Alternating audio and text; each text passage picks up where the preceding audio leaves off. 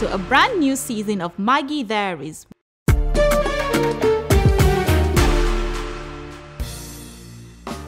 Assalamu alaikum wa rahmatullahi wa barakatuh. Welcome to another beautiful episode of Maggi Diaries. My name is Ohunene Muslimat Etudaiye. I hope you've been enjoying the blessings of this holy month of Ramadan so far and fulfilling all there is to be fulfilled as a Muslim. Well, today I have something very unique for you and I'll share it with you when we come back. So don't go anywhere, I'll be right back.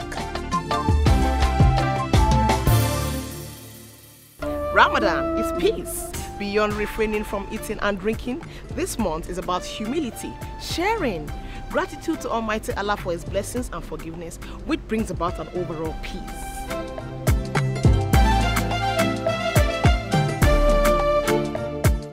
Welcome back. So our menu for today's iftar is Amala, which is called Oka in Ebira, from the north central part of the country, and Epeza, which is the local bean soup in Ebira, from the same part of the country.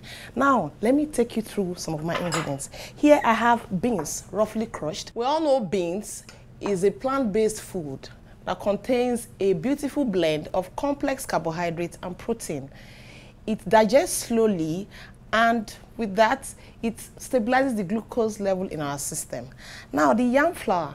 Yam is an effective tool for weight loss. Here I also have goat meat, I have dry fish, crayfish, cow skin, which we normally popularly call pomo, and I have some of my amazing variants of Maggi seasoning, signature Mia, Niger pots, and the rest of them. When we come back, we'll cook together and see how this meal goes. Thank you. Kamar yadda kuka sani, ina son girki. Na fara girki tun ina shekara 7. Hakika ina son dambun tsaki, musamman in ya ji gyada da kuma zogale. Haka zalika, kwarewa ta ce ta sa na ci gwagwarmayar gasar muna ƙwarya.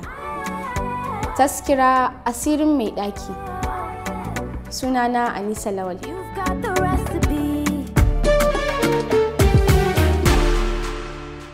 I'm going to go straight into making my Epeza bean soup, and the first thing I'm going to do is to season and boil my goat meat. So first off, I'm going to add my crushed garlic and ginger, rub it on it a little bit so to get into it, and then add some onions, already diced onions. It gives it a very beautiful flavor and makes it cook fast.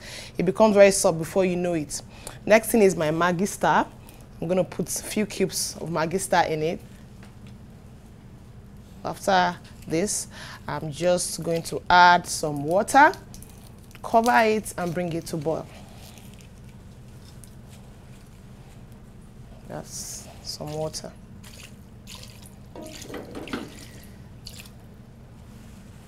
Just enough to bring it to boil, not too much, just normal. And then be sure to cook on medium heat. Now, while my meat is boiling, for easy and fast cook to save time, because it's iftar we're preparing for. I don't want to spend too much time in the kitchen prepping.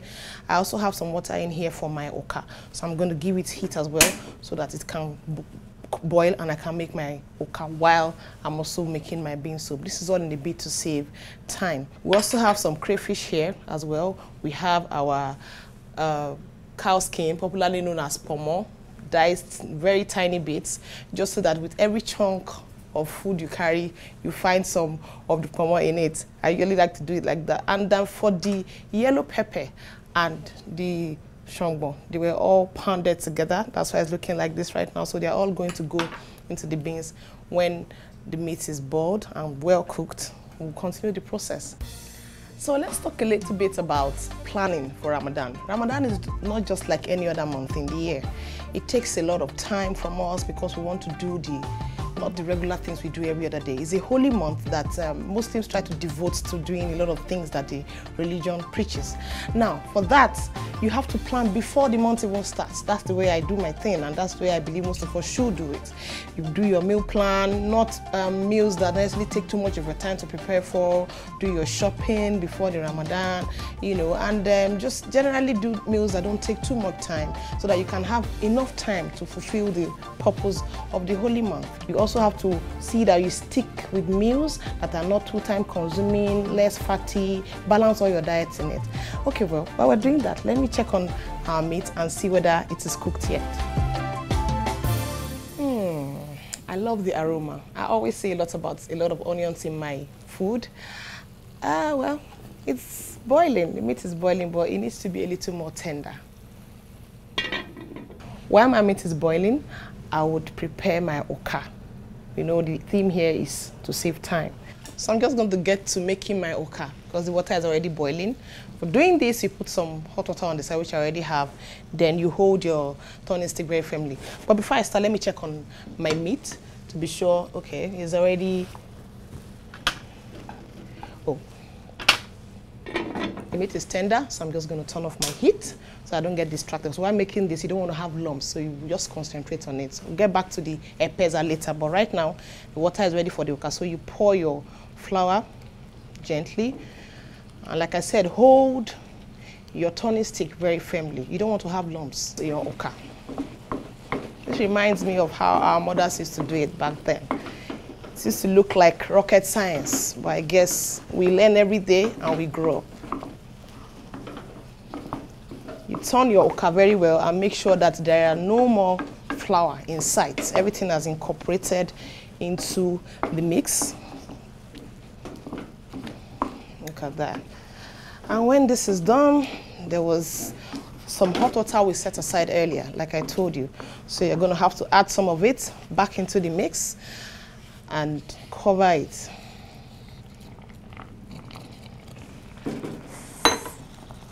For it to cook finally before you mix and turn off your heat, and then you serve.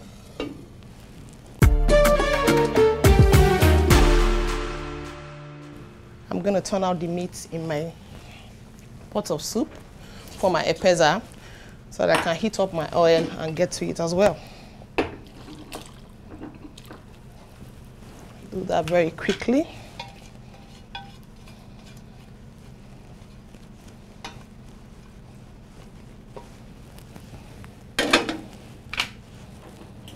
Pull back your heat on. Please remember to always cook on medium heat so you don't get your food burnt here and there. We're trying to save time while we do more than one thing.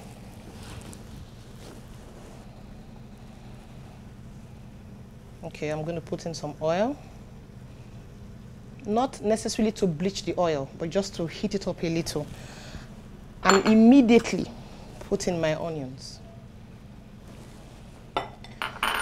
And of course, my locust beans, fresh locust beans.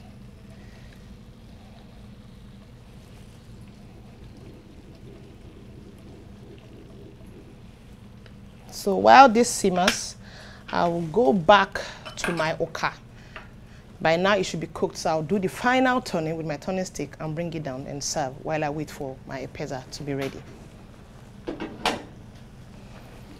The oka is well put together now, well cooked now, so I've done justice to it by turning it very firmly, and I'm just going to turn off my heat and cover it. Back to my epeza preparation. Locust beans, onions are sizzling very well. Next thing that will go in is a mixture of my pounded yellow pepper and shongbo. Okay, this has fried enough, so I'm just going to pour back in my protein.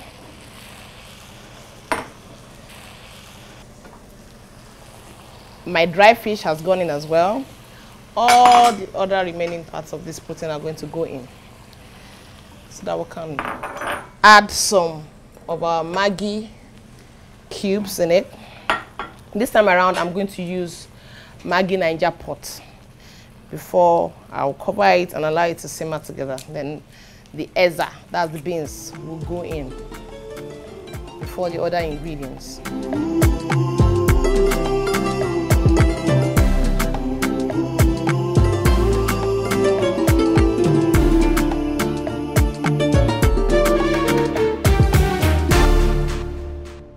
Okay, everything is boiling well, but I think we need to add a little more water to balance the thickness of the epeza. As I was saying about Ramadan and changes that come with it every other year, For me this year, I am excited, so more family members can come over to my place for iftar and have beautiful dishes like this oka and epeza I'm having right now. I'm glad that I have the opportunity to do that again today. I'm going to sit down and have this together, and then some other time I can visit another family member and enjoy as well, because Ramadan is about sharing.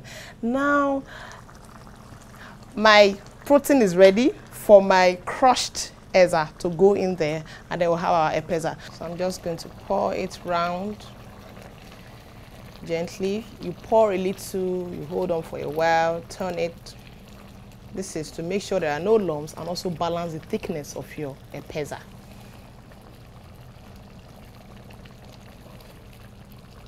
Note that you can use any kind of beans. Yes, this is enough now. Next thing that I'll go in is my crayfish.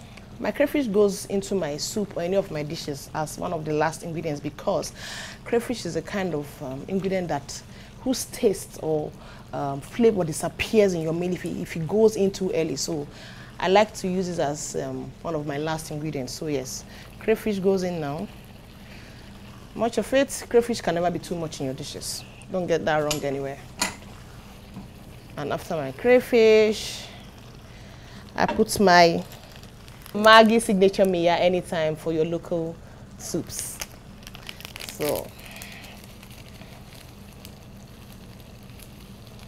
it's a taste changer, a flavor changer, an overall game changer of our local dishes. Some people actually use signature miya in stir fries. You twist it in a very nice way. You can try that at home. I've done it a lot of times. Last but not the least is my scent leaf. And as I'm putting my scent leaf, I'm turning off my heat.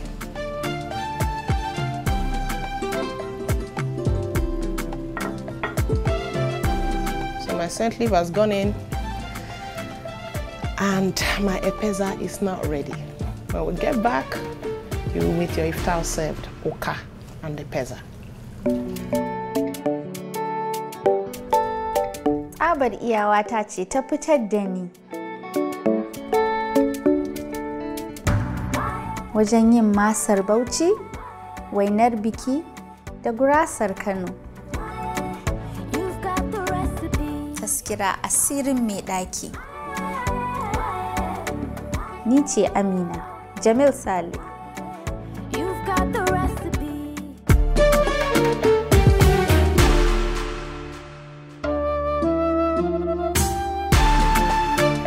So there you have it, my oka and epeza served.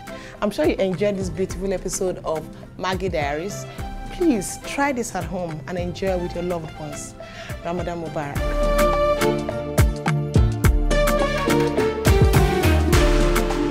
Ka kumanta ku biyo mu a shafinmu na Instagram da Facebook, Instagram at Maggi_Nigeria, Facebook at Maggi Nigeria, and you can watch full episodes on YouTube.